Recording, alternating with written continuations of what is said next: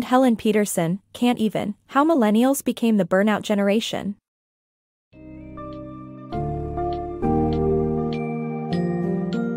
Welcome to the world of millennials, a generation burdened with burnout. And Can't Even, How Millennials Became the Burnout Generation, and Helen Petersen analyzes the factors that have led to this troubling outcome. The book explores the micromanaged childhoods of millennials, the elusive promise of a college education, the exploitative nature of passion-driven work, the loss of job security, and the relentless pace of modern life. By delving into these themes, Petersen sheds light on the forces that have set millennials on a path to exhaustion and dissatisfaction, while offering insights into how things might change for the better.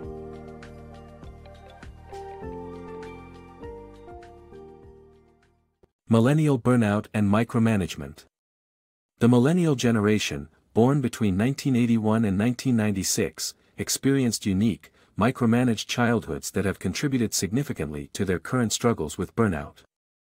Economic pressures and a heightened sense of fear prompted parents to obsessively oversee their children's lives and prioritize productivity and achievement over fun and exploration. This has notably impacted the ability of millennials to adapt to the demands and expectations of adult life. Think about the atmosphere of your childhood. Was it a carefree, self-directed experience, or were you constantly monitored, coached, and steered by adults? The type of environment recalls can reveal when you were born. For millennials, the latter scene was much more prevalent. The parenting shifts responsible for this tightly controlled upbringing can help us understand the challenges millennials face today, including the widespread phenomenon of burnout. Increased financial strain arose as income inequality sharply grew in the late 20th century, leading parents to anxiously prioritize their children's future career prospects. This redefined childhood as crucial training ground for adulthood, causing enjoyment to be replaced with accomplishment. Millennials' days were frequently filled with high-stakes organized sports and a flurry of classes designed for personal improvement, leaving little time for independent exploration. Yet, beyond parental focus on success, millennials were also kept on a short leash due to heightened fears around child safety. Beginning in the 1980s, the mainstream media dramatically amplified coverage of child abductions, giving birth to the stranger danger era. Although there was no actual rise in crimes against children, parents fell prey to the sense of impending doom that media coverage conveyed and significantly restricted their children's freedom. This relentless micromanagement during millennials' formative years has yielded a generation that finds it difficult to navigate the adult world with ease. The single-minded focus on productivity and self-improvement from their upbringing is a heavy burden. As a result, many in the millennial generation are grappling with burnout and experiencing challenges as they strive to achieve the adult-level self-reliance that was restricted during their youth. The millennial college dilemma. Growing up, millennials were told that college was the gateway to success in their professional lives, and this is why they enrolled in colleges by the millions. However, they soon discovered that a college degree didn't carry as much weight as it once did and that it didn't guarantee them the level of success they had imagined. Many millennials pursued graduate degrees in an attempt to stand out but found themselves buried in debt and still struggling to find work. This experience not only exposed the myth of the life-changing degree but also shaped millennial attitudes toward work and determination. Millennials entered higher education with high expectations, believing that college was the natural next step for achieving personal and professional success. With middle-class students seeking sustained security and those from less fortunate backgrounds aiming for wealth, college seemed like a path to success for all. Unfortunately, the reality turned out to be a bitter pill for many millennials. As college degrees became more common, their significance diminished. Employers shifted their focus to the prestige of the institution where the applicant studied, leaving those from non-elite colleges at a disadvantage. In response, numerous millennials sought graduate degrees to enhance their resumes.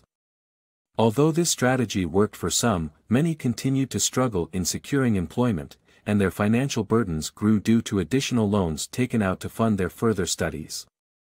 What millennials overlooked was that a well-paying career isn't solely dependent on a degree. The availability of rewarding jobs without a degree, like HVAC installers, electricians, and pipe fitters, serve as a testament to this fact. Moreover, the ingrained notion that hard work always leads to success affected millennials' perspectives on work. Instead of challenging the existing system or demanding change when encountering difficulties in their job hunt, they chose to work even harder. Ultimately, the millennial myth surrounding college degrees not only led to disillusionment but also influenced their approach to work and perseverance in the face of adversity. The passion trap in work. In the past, jobs were primarily a means to earn a living, with people rarely having the opportunity to follow their passion. Today's millennials, however, have been told that their work should not only be a source of income, but also their life's focus and purpose. The concept of a dream job is appealing to many, but can lead to exploitation as numerous people compete for these limited positions. Employers capitalize on the passionate employee mindset, often offering lower wages and fewer benefits to those devoted to their jobs. Yet, millennials are gradually realizing the importance of prioritizing stability and financial security in their careers. Throughout history, people held jobs to provide for their basic needs, though the work may have been mundane.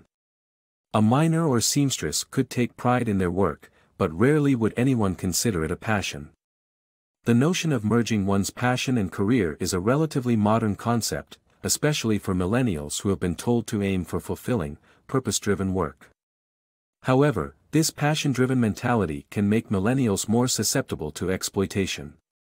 Highly sought-after, dream jobs, such as journalists or archaeologists, are in limited supply. As a result, companies can cut benefits and lower wages without facing a decrease in applicants. Employers take advantage of this mindset, assuming that passionate employees would be self-motivated and not require extra incentives, such as a decent salary or reasonable benefits.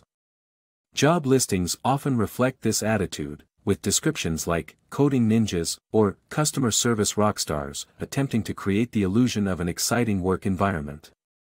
Instead, such job titles tend to mask low-quality positions with inadequate compensation. Millennials are slowly recognizing the drawbacks of solely following their passion and are beginning to prioritize stability and financial security in their careers, much like previous generations. Instead of pursuing their dreams at all costs, many are opting for stable, well-paying jobs that provide a steady income and a chance to live a balanced life. The gig economy's precarious nature. The emergence of Kelly Girls in the 1970s workplace revolutionized employment practices, setting the stage for today's gig economy.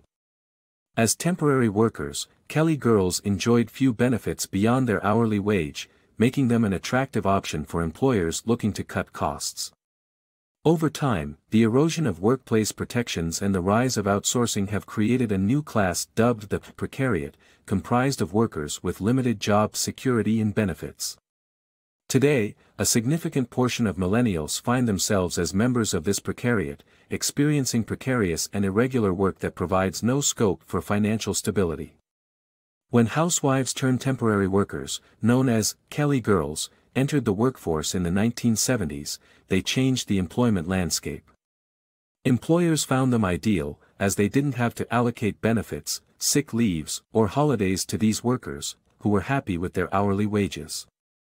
This setup was a precursor to the modern gig economy, which has led to dwindling job security for millennials. The rise in freelancers, contractors, and gig workers began in the 1980s and 1990s as stronger business models emerged, bypassing union protections and outsourcing jobs to temps or contract-based employees. This shift gave birth to a new class of workers, the precariat, who, akin to Kelly Girls, are only entitled to their basic pay. Millennials, working as Uber drivers, freelance creatives, or adjunct professors, often find themselves in this precarious position. Previously, in the mid-20th century, the majority of a company's labor force was composed of direct employees, who enjoyed benefits, sick pay, and job security. They even had opportunities for career growth within the company. All of this contributed to a sense of financial security that was more widely accessible. However, such provisions now appear as luxuries for the precariat. Until changes are made to employment laws that force companies to treat their gig workers as actual employees, job security and financial stability will remain out of reach for many millennials. Office culture overwhelms millennials. The modern workplace has evolved into an environment where workers, particularly millennials, are engulfed in a culture of overwork. The availability of perks such as ping-pong tables, snacks, and free lunches are not indicators of a relaxed office atmosphere, but rather a reflection of a work-life balance that is increasingly blurred. The roots of this live-in-office culture can be traced back to investment banks that offered incentives for employees to work longer hours, but for those outside the banking sector, the rewards are not proportionate to the hours they invest. The rise of the live-in-office culture has led to an increase in hours spent at work, reaching a tipping point where it's no longer just hard work, but a deeply embedded overwork culture. Millennials are the ones paying the price, as their work-life boundaries become more obscure. Office perks, such as ping-pong tables and free lunches, have ceased to signify a laid-back environment. Instead, they now suggest that the workspace is more of a living space. This culture can be traced back to investment banks, as noted by American anthropologist Karen Ho in her book Liquidated. These banks enticed their employees to work considerably long hours through a series of rewards. Working past 7 p.m. would allow bankers to order company-funded takeout, while working a couple more hours would get them a complimentary cab ride home. As a result, working 13 or 14-hour days became a routine, even a point of pride, due to these incremental conveniences. However, there is a contrasting experience between investment bankers and other millennials. While bankers might work 70-hour weeks, it could financially benefit them as their earnings are largely correlated to the profits they generate, resulting in substantial bonuses. On the other hand, most workers are left with no other option but to work grueling hours because the workload demands it. Unfortunately, the rewards for them are not as lucrative as in the case of bankers. In essence, the contemporary workplace is difficult to leave behind. Millennials are facing the brunt of this always-on environment, in which incentives and perks no longer contribute to a harmonious work-life balance but instead entice them to adopt an unhealthy lifestyle centered around overwork. Finding a way to create and maintain healthy boundaries between work and personal life remains a challenge and of vital importance. Tech overuse draining millennials. Millennials, after devoting numerous hours to work, might expect a relaxing free time for themselves. However, they find themselves continually attached to their phones, which is slowly draining their energy. The never-ending need for comparison on platforms like Instagram, along with an immediate and constant influx of bad news on social media, has resulted in increased stress and exhaustion among millennials, who already deal with enough pressure from work and college debt. In today's world, millennials have been known to work immensely long hours.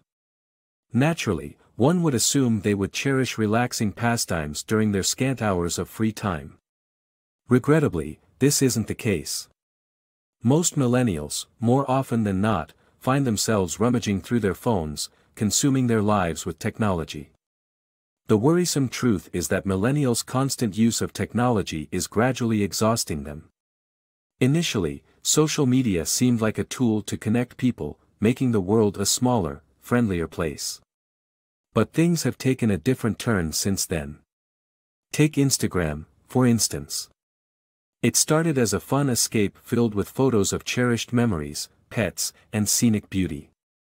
Over time, it became a platform for people to showcase their experiences and engage in a constant comparison of lifestyles, leaving their own lives feeling inadequate. It's not just Instagram that wears millennials down, the news takes an even greater toll on their mental health. With climate change, violence against women, refugee crises, and mass shootings globally, there's no escaping disconcerting news. The rise of social media like Twitter, where updates are immediate and relentless, results in the constant bombardment of distressing information. Most millennials feel compelled to stay informed, even if they can't directly change the world themselves. However, this perpetual exposure to negativity is taking a heavy toll on their overall well-being. Millennials already face various challenges: balancing their careers with paying off college loans, economic instability, and mounting professional pressure. Adding the strain of the world's misfortunes to their daily lives is something they can undoubtedly do without. With the ever-present allure of technology, it's essential for millennials to recognize the need for a healthy balance and cultivate habits that help them disconnect from the virtual and invest in their peace of mind.